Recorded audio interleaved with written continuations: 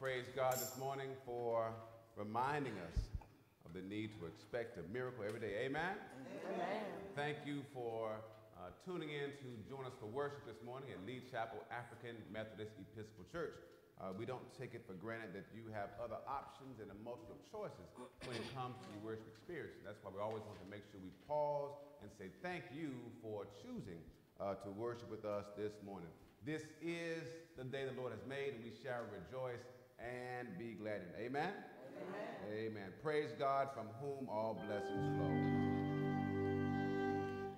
Praise God, from whom all blessings flow. Praise Him, all creatures here below. Praise Him above the heavenly host.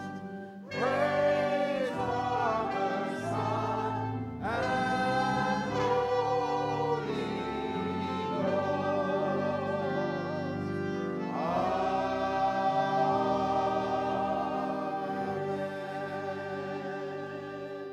Our call to worship this morning. I was glad when they said to me, "Let us go into the house of the Lord. Our feet shall stand within thy gates, O Jerusalem." For they have hosts that in the house. I would rather go keep in the house of my God than to dwell in the tents of wickedness. Because of the house of the Lord our God, I will seek thy good. Those who come in the house of the Lord shall flourish in the courts of thy God. Blessed are they that dwell in thy house, O Lord. I have loved thy habitation, the place where thy honor dwelleth. For the Lord is in his holy temple. Let all earth be silent before him. Let the words of my mouth and the meditation of my heart be acceptable in thy sight, O Lord, my strength and my redeemer. I will sing to the Lord a new song, for he has done marvelous things. Make a joyful noise to the Lord. All the earth sings praise. Amen. Opening hymn this morning is hymn number 95. Fairest Lord Jesus, ruler of all nature, O thou of God and man the Son, thee will I cherish, thee will I honor, thou my soul's joy, glory, and crown. Without further lining, let us sing opening hymn number 95, Fairest Lord Jesus.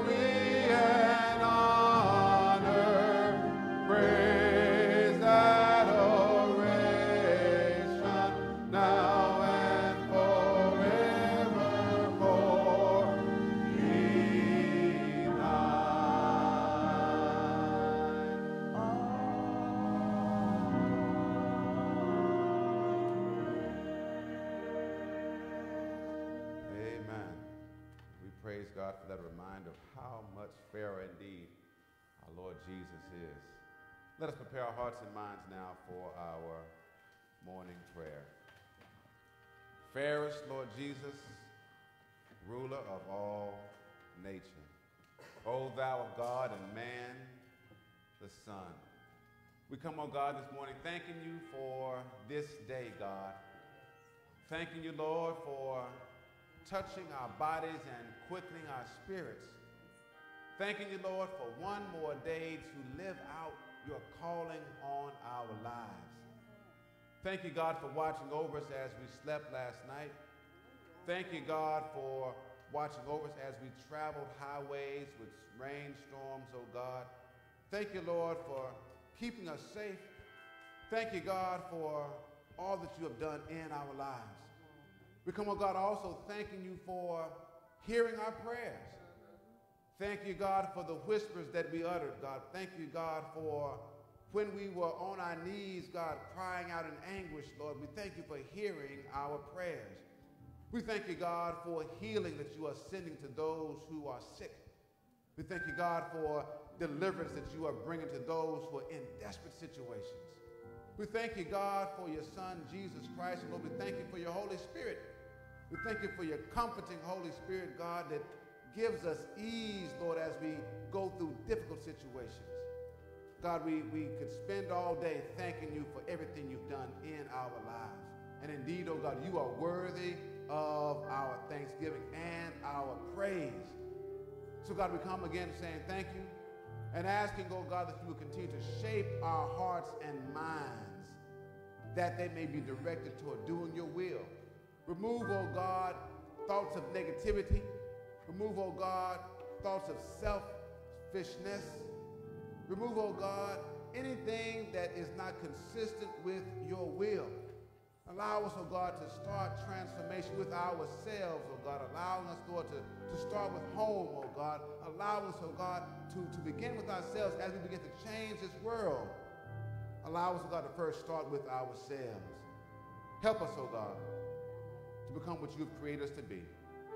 Strengthen us, oh God, as we go along the journey. Is our prayer in your Son, Jesus the Christ's name. Amen.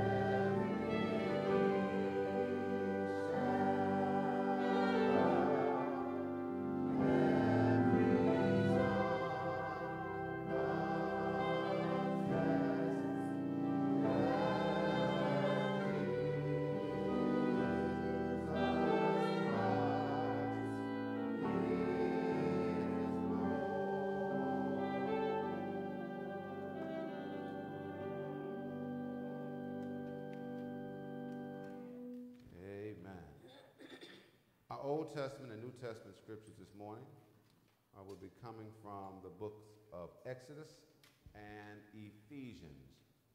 Our Old Testament scripture comes from Exodus 16, verses 2 through 4, and verses 9 through 15.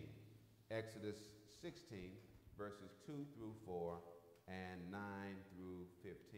And I invite you to follow along with us as we're reading from the New Revised Standard Version. Let us hear the word of the Lord. The whole congregation of the Israelites complained against Moses and Aaron in the wilderness. The Israelites said to them, "If only we had died by the hand of the Lord in the land of Egypt, when we sat by the flesh pots and ate our fill of bread. For you have brought us out into this wilderness to kill this whole assembly with hunger." Then the Lord said to Moses, "I am going to rain bread from heaven for you, and each day the people shall go out and gather enough for that day. In that way I will test them, whether they will follow my instructions or not." Verse 9. Then Moses said to Aaron, say to the whole congregation of the Israelites, draw near to the Lord, for he has heard your complaining. And as Aaron spoke to the whole congregation of the Israelites, they looked toward the wilderness, and the glory of the Lord appeared in the cloud. The Lord spoke to Moses and said, I have heard the complaining of the Israelites. Say to them, at twilight you shall eat meat, and in the morning you shall have your fill of bread. Then you shall know that I am the Lord your God. In the evening, quails came up and covered the camp, and in the morning there was a layer of dew around the camp. When the layer of dew lifted, there on the surface of the wilderness was a fine, flaky substance, as fine as frost on the ground. When the Israelites saw it, they said to one another, what is it? For they did not know what it was. Moses said to them, it is the bread that the Lord has given you to eat. We thank God for the reminder of God being a provider and for God meeting all of our needs. Amen? Amen. Our New Testament scripture comes from the book of Ephesians, chapter number 4, verses 1 through 16. Let us also hear the word of God from the New Revised Standard Version. I, therefore, the prisoner in the Lord, beg you to lead a life worthy of the calling to which you have been called, with all humility and gentleness, with patience, bearing with one another in love, making every effort to maintain the unity of the Spirit in the bond of peace. There is one body and one Spirit, just as you were called to the one hope of your calling, one Lord, one faith, one baptism, one God and Father of all, who is above all and through all and in all. But each of us was given grace according to the measure of Christ's gift. Therefore it is said, when he ascended on high, he made captivity itself a captive. He gave gifts to his people.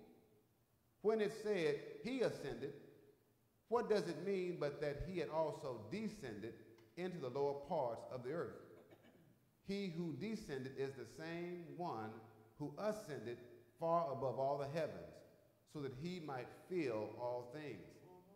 The gifts he gave were that some would be apostles, some prophets, some evangelists, some pastors and teachers, to equip the saints for the work of ministry, for building up the body of Christ, until all of us come to the unity of the faith and of the knowledge of the Son of God, to maturity, to the measure of the full stature of Christ. We must no longer be children, tossed to and fro and blown about by every wind of doctrine, by people's trickery, by their craftiness in deceitful scheming. But speak the truth in love. We must grow up in every way into him who is the head, into Christ, from whom the whole body, joined and knit together by every ligament with which it is equipped, as each part is working properly, promotes the body's growth in building itself up in love. May the Lord bless the readers, hearers, and doers of his most holy word. From all that dwells below the skies, let the greatest praise arise.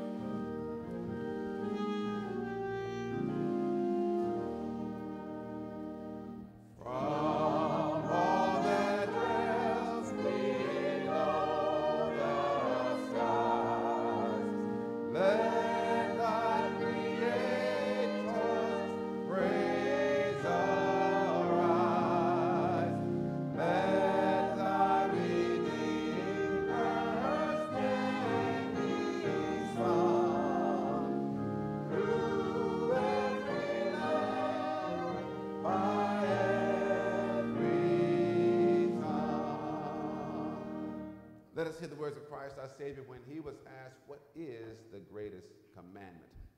And he said to him, you shall love the Lord your God with all of your heart with all of your soul and with all of your mind. This is the first and great commandment. And the second is like it. You shall love your neighbor as yourself. On these two commandments depend all the law and the prophets. Glory be to the Father.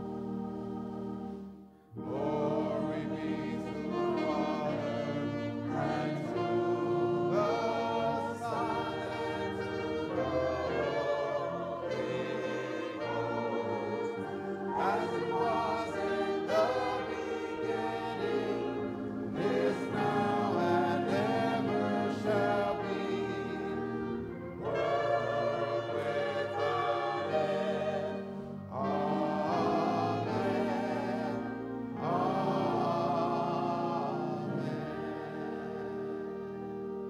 Let us remain standing as we reaffirm our faith by repeating the Apostles' Creed. I believe in God the Father Almighty, maker of heaven and earth, and in Jesus Christ, his only Son, our Lord, who was conceived by the Holy Spirit, born of the Virgin Mary, suffered under Pontius Pilate, was crucified, dead, and buried. The third day he arose from the dead. He ascended into heaven and sitteth on the right hand of God the Father Almighty.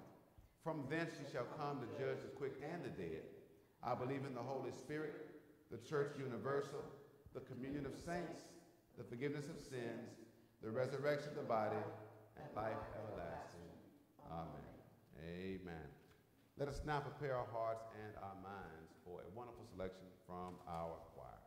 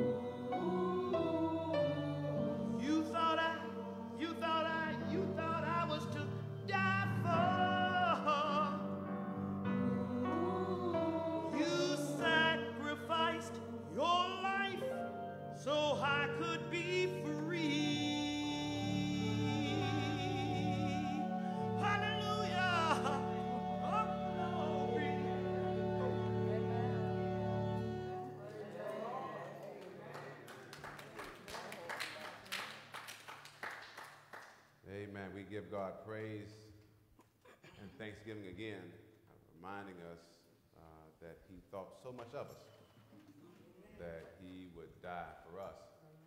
The Bible says that very rarely would one die for a righteous person. But at the right moment, Jesus died for the unrighteous. He died for those of us who were yet sinning against him. So we give God praise and thanksgiving for his sacrifice. Amen? Our scripture text this morning comes from Ephesians chapter number 4, verses 4 through 16. Ephesians chapter 4, verses 4 through 16. I'm reading from the New Revised Standard Version, and I invite you to read along with me if you have your Bibles. There is one body and one spirit, just as you were called to the one hope of your calling. One Lord, one faith, one baptism, one God and Father of all, who is above all and through all and in all. But each of us was given grace according to the measure of Christ's gift. Therefore it is said, when he ascended on high, he made captivity itself a captive. He gave gifts to his people. When it says he ascended, what does it mean but that he had also descended into the lower parts of the earth? He who also descended is the same one who ascended far above all the heavens, so that he might fill all things. The gifts he gave were that some would be apostles, some prophets, some evangelists, some pastors and teachers, to equip the saints for the work of ministry, for building up the body of Christ, until all of us come to the unity of the faith and of the knowledge of the Son of God, to maturity, to the measure of the full stature of Christ. We must no longer be children, tossed to and fro and blown about by every wind of doctrine, by people's trickery, by their craftiness in deceitful scheming. But speaking the truth in love, we must grow up in every way into him who is the head, into Christ, from whom the whole body, joined and knit together by every ligament with which it is equipped, as each part is working properly, promotes the body's growth in building itself up in love. May the Lord again bless the readers, hearers, and doers of his word. Let us pray. Gracious God, we come once again thanking you for this opportunity, God. An opportunity, Lord, to hear from you.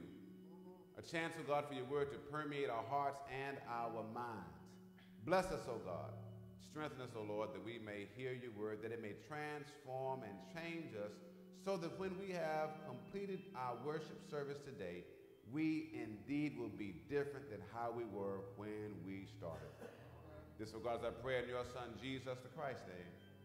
Amen. For just a few moments, we want to look at this fourth chapter of Ephesians, verses 4 through 16, and focus on this theme: how to build the body of Christ. How to build the body of Christ. God has created us to be both an individual and part of a collective. By his sacrifice of his life, that collective, called the body of Christ, was created. When Jesus was dealing with trying to teach the Israelites about his life and his sacrifice, he oftentimes talked about the tearing down of his body and the rebuilding of it back up. More than that, he told the disciples that he was going to build his church and that the gates of hell would not prevail against it. This body of Christ is both his physical body and the spiritual body. When we accept Jesus as our Lord and Savior, we become part of that body. But most of us stop there. Not because we don't want to do more, but often because we don't know that we can do more or how we can do more. The church in Ephesus was experiencing some of those same challenges, and Paul gave them and gives us some solutions for how we can build the body of Christ. The first thing that Paul tells us is that we can equip people for service. Verse 12 says, to equip the saints for the work of ministry, for building up the body of Christ. Each of us has the unique opportunity to help someone else get better at being a Christian. We can help each other in so many ways, and one of the easiest to do is help them become equipped for service. Notice how Paul lists the different types of positions that God created in order to provide an opportunity for everyone to work in the body. Some he called to be pastors. Others he called to be evangelists. And others still he called to be teachers. Now, everybody can't be a pastor. But that's not meant to limit anybody's calling. It just simply doesn't make sense. If everybody's the pastor, who's going to be in the congregation? If everybody's going to be the pastor, who's going to be in the choir? If everybody's going to be the pastor, who's going to be the ushers? If everybody's going to be the pastor, who's going to be the audio team? If everybody's going to be the pastor, who's going to be the stewards? If everybody's going to be the pastor, who's going to be the trustees? Who's going to be the missionaries? Who's going to do the college ministry? So everybody cannot be the pastor. But he says this, everybody can be an evangelist and a teacher.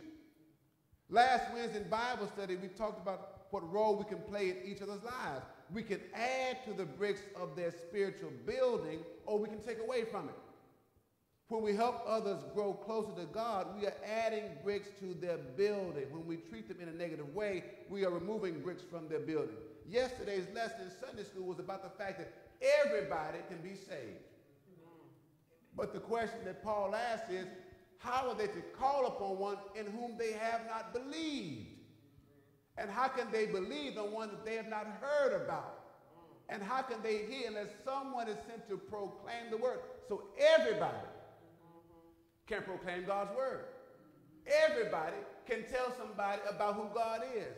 And as we discussed this in Sunday school yesterday, we said, listen, let's be clear. You can't always wait on the pastor to show up when somebody needs to hear about God. You can't always say, well, hold on, let me pull the video up from last Sunday. Listen to this. Let me pull the Bible set up from last Wednesday. No, sometimes you got to be the one teaching. Which means that you got to read. And you got to study. And you got to show up to be taught. And you got to show up so God can reveal to you what God wants you to tell somebody else, because you can equip people for service, even one person at a time. When Jesus sent his disciples out, he sent them out to evangelize people. And they were supposed to be engaging in equipping people. They were equipping others for service. They were giving people what they needed to go out and give of themselves to the world. The world needs more givers and fewer takers. The world needs more people who give of themselves, who will self-sacrifice. More people who will give more than take. The world needs more Simone Biles who will say, listen, you go and be the star today. You go and be the champion today. I was the champion 4 years ago. You go and shine today. We need more folks to say, I'll step back and you go forward. We need more people to equip others for service. We need more teenage boys to protect our girls from other boys that would seek to make them feel worth less by calling them names other than the name their parents gave them. We need friends who don't mind looking out for someone who might be a victim of domestic violence but is afraid to tell somebody. We need co-workers to help the new employee do their best at their job and not see them as a threat to themselves. We need people to equip others for service so that God can use them for service. The disciples started out being taught by the greatest teacher in the world. And then Jesus says, go and make more disciples. Teach them what I taught you. Show them the way. Don't just tell them, equip them for service. Because the truth of the matter is this, we are all part of the body of Christ.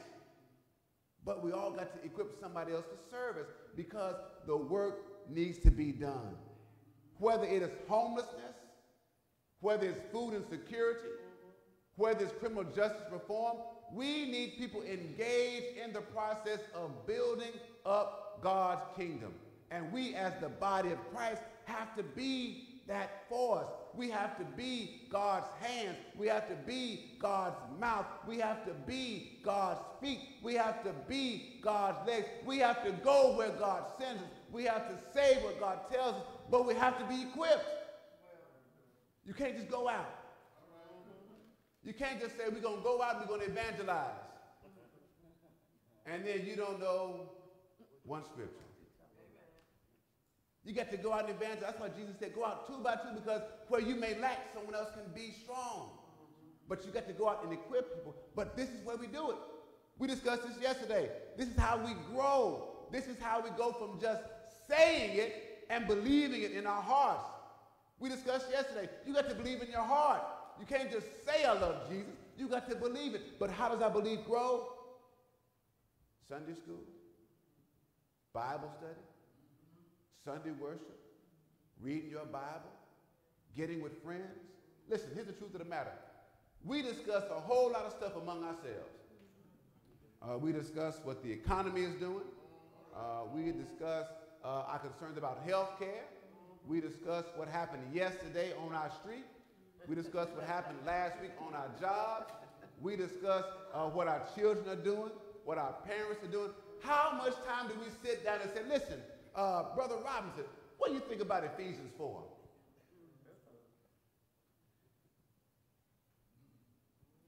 Brother Lee, what do you think about Micah 6?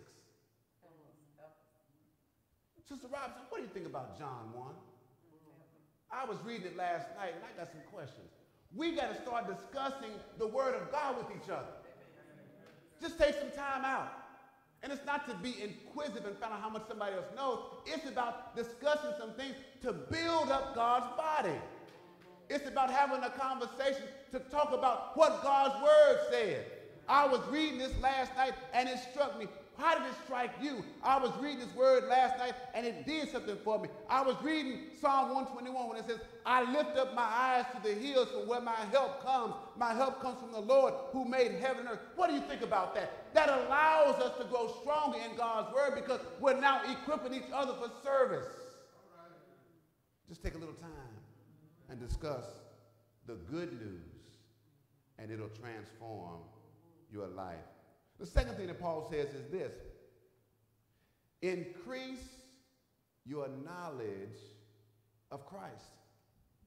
Increase your knowledge of Christ. Verse 13 says, until all of us come to the unity of the faith and of the knowledge of the Son of God, to maturity, to the measure of the full stature of Christ. Paul says we can help build the body of Christ by increasing our knowledge of Jesus. Here is one of the more difficult things to get church folk to understand and accept. None of us knows enough about Jesus. Say that again. None of us, including me, knows enough about Jesus. Yes, you may have been a member of this or some other church for 25 plus years, but that does not guarantee that you know any more about Jesus than you did in your first 5 years. I spent a lot of time and money over there at that seminary that Cameron's about to go to get my degree. But that is no guarantee that I could stop learning about Jesus. See, just the degree doesn't guarantee that I can stop. I can't say, you know, I got it all now. No, that is just the first step. The day we stop being teachable is the day we stop growing. The day that we stop growing is the day we start dying. So many of the Christians in Ephesus did not want to learn anything else about Jesus. So many Christians in the world don't want to learn anything more about Jesus. We have all fallen into the trap of thinking that we know enough because we know the basics. Yes, the Apostle Creed tells us, I believe in God, the Father Almighty, the maker of heaven and earth, and Jesus Christ, his only Son, who was conceived by the Holy Spirit, born of the Virgin Mary, suffered under Pontius Pilate, was crucified, dead, and buried. The third day he rose from the dead. That's the basics. But you got to know more than that. You have to know more than just the basics and understand. Yes, we know he's coming back again.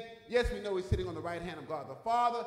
But we know all of that every Sunday because we say it.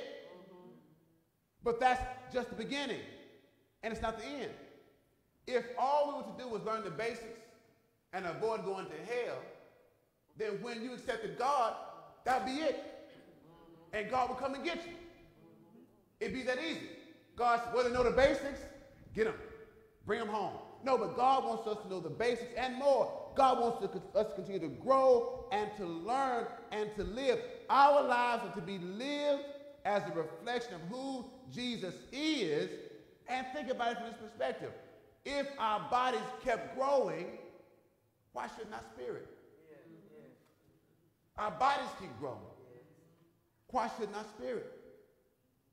So we got to learn more about Jesus.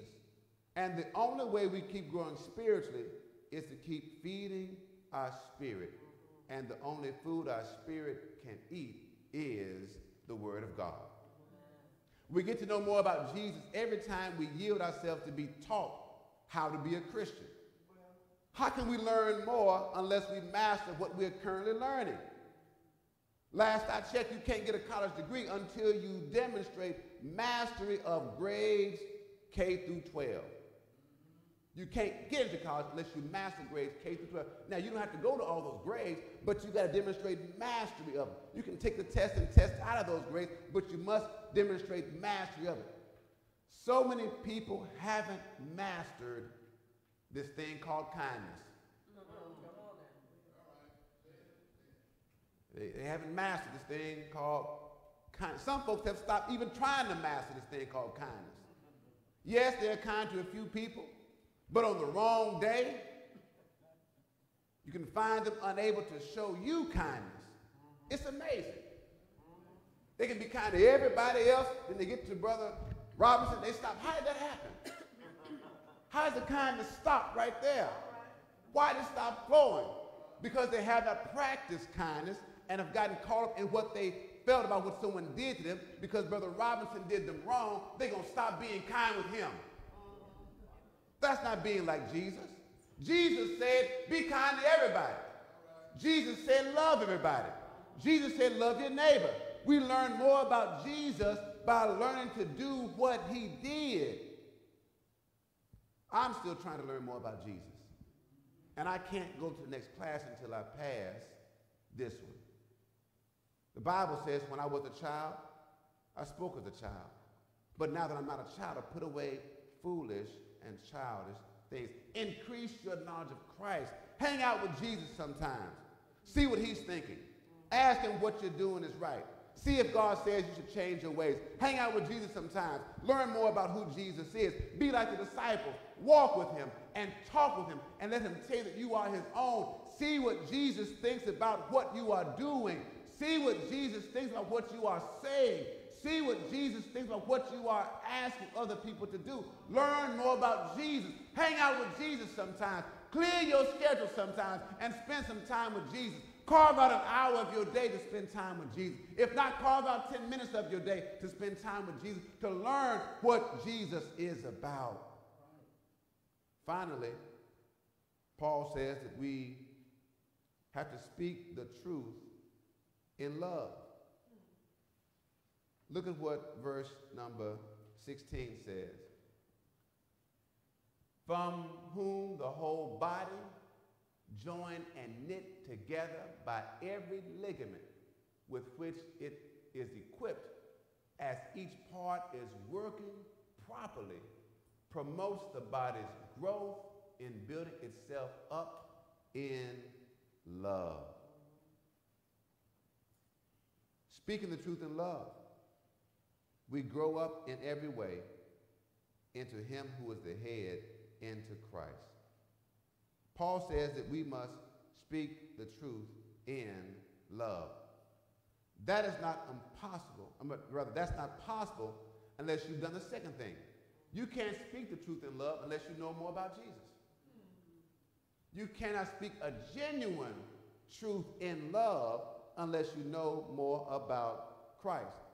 So oftentimes we mask our criticism of people in what we call love. We tell ourselves that we are doing it for their own good. And what we're really doing is trying to exercise some control over them. People can be very hurtful to other people with words and actions. Our jobs as believers in Jesus is to speak the truth in love. When we see others not living up to their God-given potential, it's not just about criticism, but it's about speaking the truth in love, hoping that they will be better. When Jesus met the woman at the well, he knew her history. He knew everything she had done. But when he met her, he spoke the truth to her in love. Look at what he did. He sees this lady.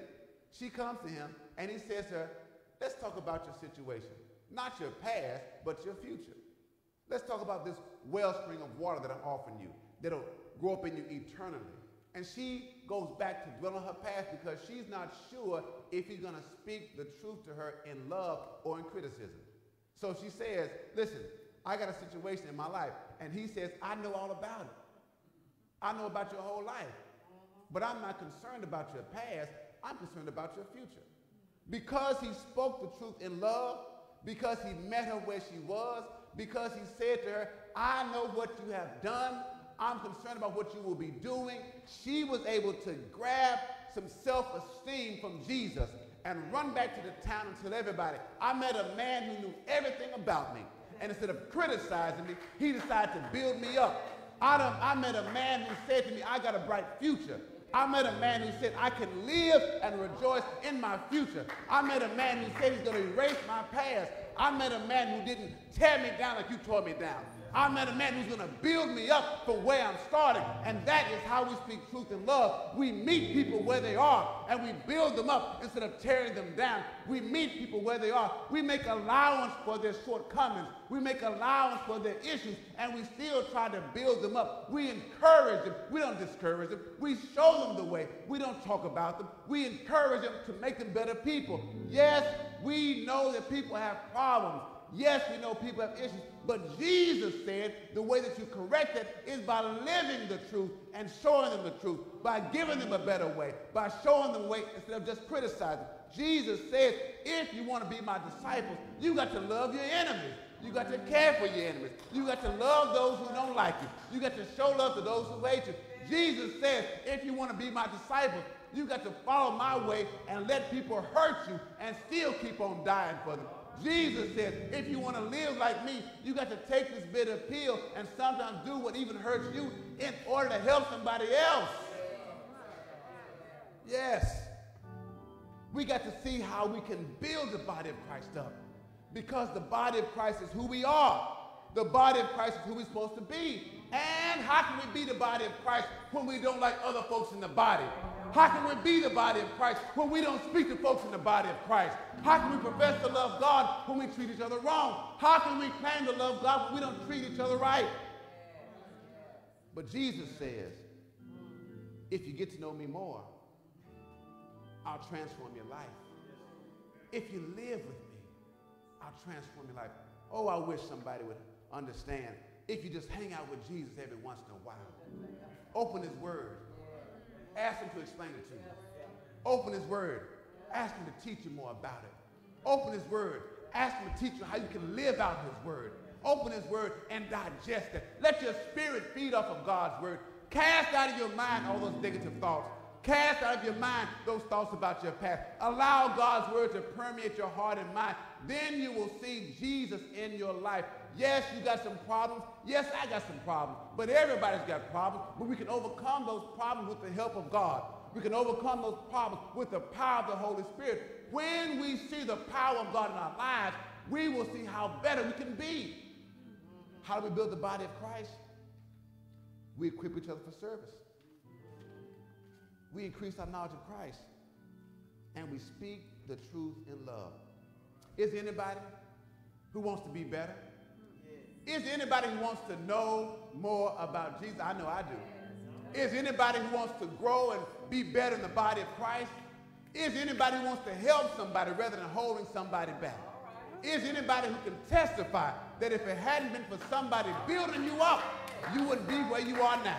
Can anybody declare if it had not been for God sending somebody into your life who saw where you needed help and built you up, you wouldn't be where you are now? We're supposed to be builders and not tear us down. We're supposed to be encouragers and not discouragers. We're supposed to put a smile on somebody's face and not a frown. God calls us to live a better life, and all that Paul is saying to us is this: it starts with us.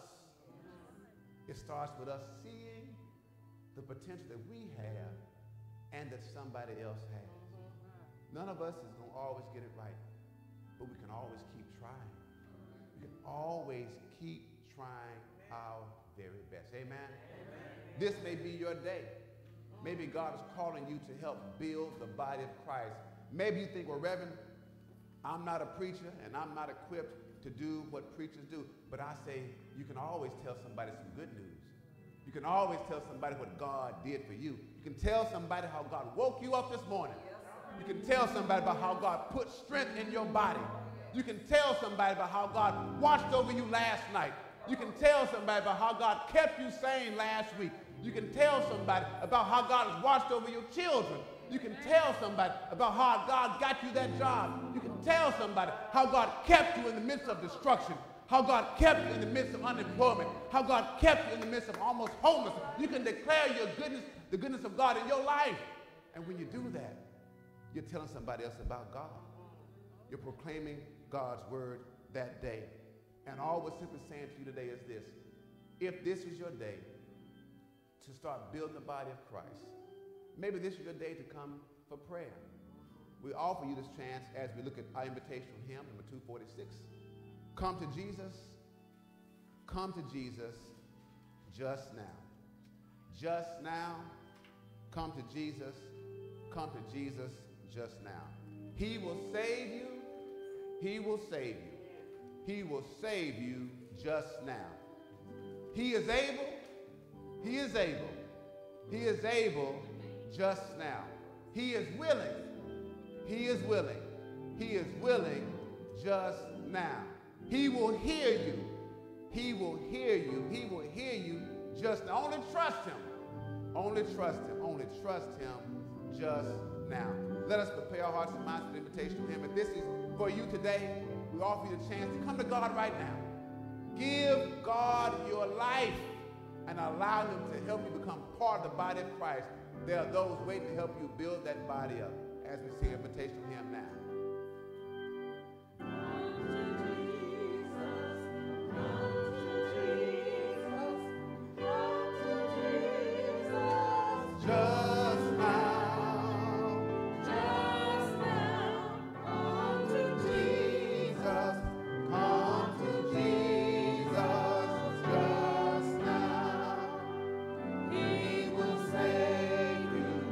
He will save you.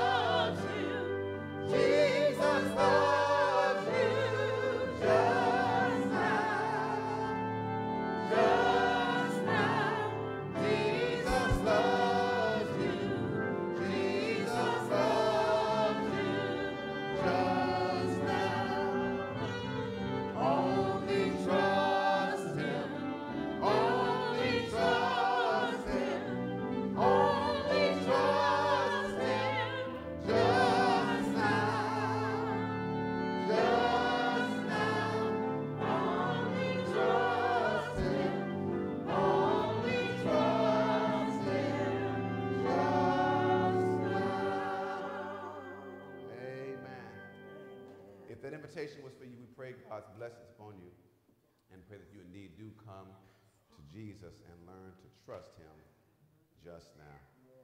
Amen. It is now time for our celebration of birthdays and anniversaries. We have several coming up this week.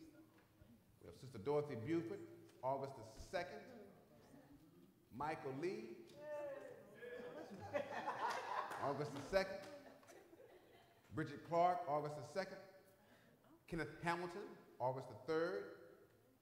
Irving Brown, August the 4th. Sharon Wiggins, August the 5th. And Sherry Smith, August the 6th. Happy birthday to you. Happy birthday to you. Happy birthday to you. May God bless you. May God bless you. May God bless you. May God bless you. Amen. Amen. We give God praise and thanksgiving on this first Sunday in August, as we thank the Lord once again for his sacrifice of his son Jesus dying for our sins. And now we're going to prepare for our Holy Communion. I'm going to ask those who are watching to go ahead and get your communion ready. Those who are here with us, everybody has a packet. You have an extra one.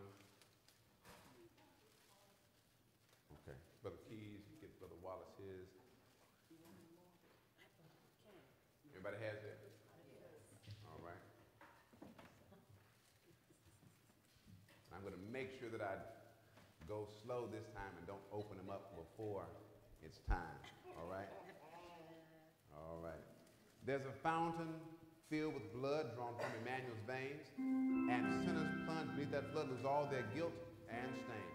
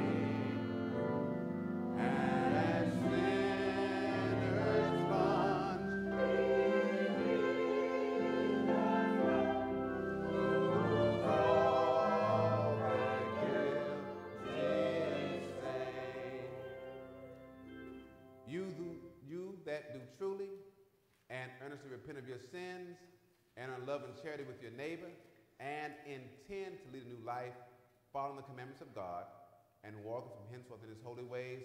Draw near with faith, and take this holy sacrament to your comfort, and make your humble confession, Almighty God, meekly kneeling. Let us prepare for our general confession. Almighty God, Father of our Lord Jesus Christ, maker of all things, judge of all men, we acknowledge and bewail our manifold sins and wickedness, which we from time to time most grievously have committed by thought, word, and deed against your divine majesty, provoking most justly your wrath and indignation against us. We do earnestly repent and are heartily sorry for these our misdoings. The remembrance of them is grievous unto us. Have mercy upon us. Have mercy upon us, most merciful Father, for your Son, our Lord Jesus Christ's sake. Forgive us all that is past, and grant that we may ever hereafter serve and please you in newness of life, to the honor and glory of your name, through Jesus Christ our Lord.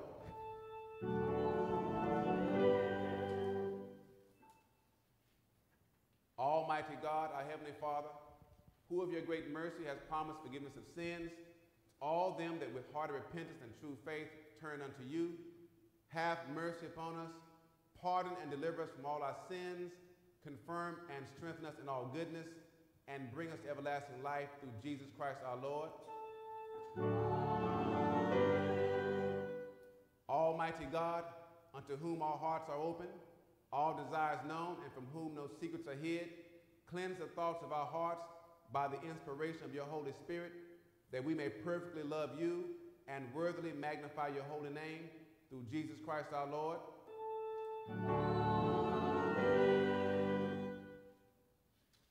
We do not presume to come to this your table, O merciful Lord, trusting in our own righteousness, but in your manifold and great mercies.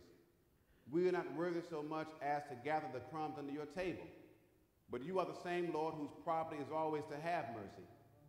Grant us therefore, gracious Lord, so to eat the flesh of your dear Son, Jesus the Christ, and to drink his blood, that our sinful souls and bodies may be made clean by his death and washed through his blood, and that we may evermore dwell in him and he in us.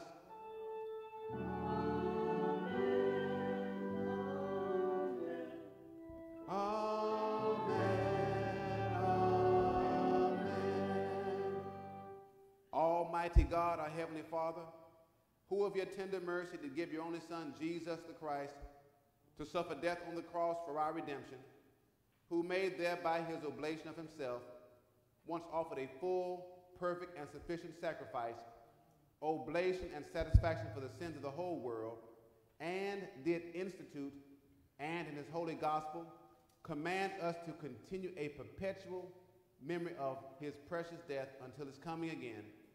Hear us. Hear us. O merciful Father, we most humbly beseech you and ask that you would grant that we, receiving these your creatures of bread and wine, according to your Son, our Savior, Jesus the Christ's holy institution, in remembrance of his death and passion, may be partakers of his most blessed body and blood, who in the same night that he was betrayed, took the bread, and when he had given thanks, he broke it and gave it to his disciples, saying, "Take and eat. This is my body, which is broken for you. This do in remembrance of me."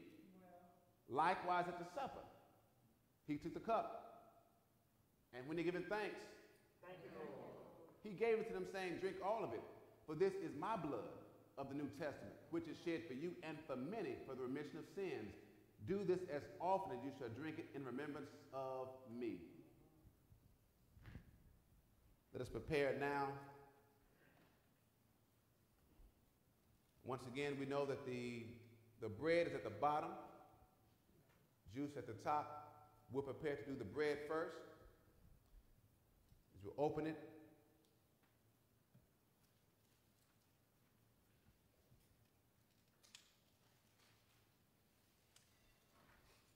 the body of our Lord and Savior Jesus the Christ,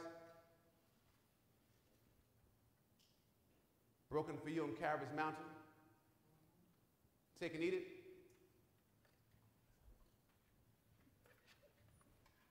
Let it may preserve your body and soul to everlasting life. The blood of our Lord and Savior Jesus the Christ, shed for you on Calvary's mountain. Take and drink it, that it may preserve your body and soul to everlasting life.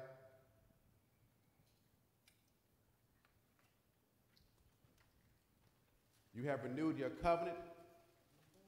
You can rise and go in peace, knowing that the peace of God indeed goes with you.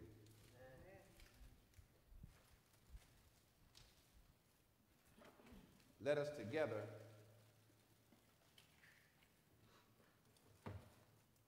pray as Jesus taught his disciples. Our Father, who art in heaven, hallowed be thy name. Thy kingdom come, thy will be done on earth as it is in heaven. Give us this day our daily bread, and forgive us our trespasses as we forgive those who trespass against us. Lead us not into temptation, but deliver us from evil.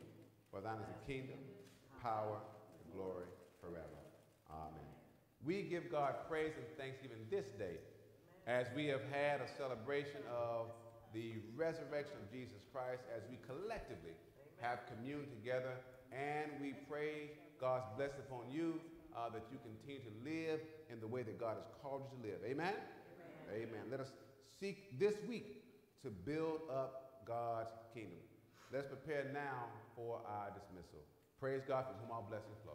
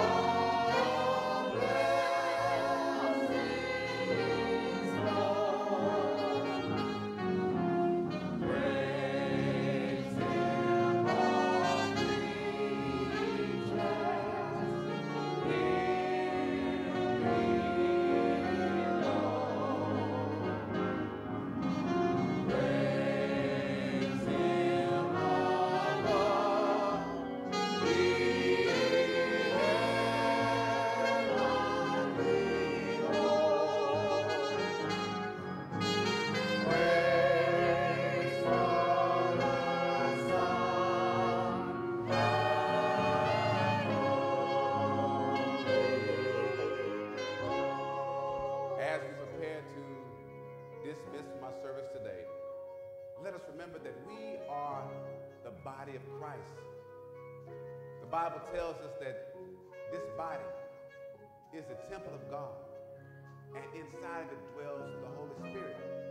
Collectively, we are the body of Christ, but we have to learn how to build that body up. We learn to build it up by equipping each other for service, increasing our knowledge of Christ, and speaking the truth in love. And now may the grace of our Lord and Savior Jesus the Christ, the love of God the Father, and the fellowship of the Holy Spirit, may they rest, may they rule, and may they abide with us both now and forever. And the people of God all sang.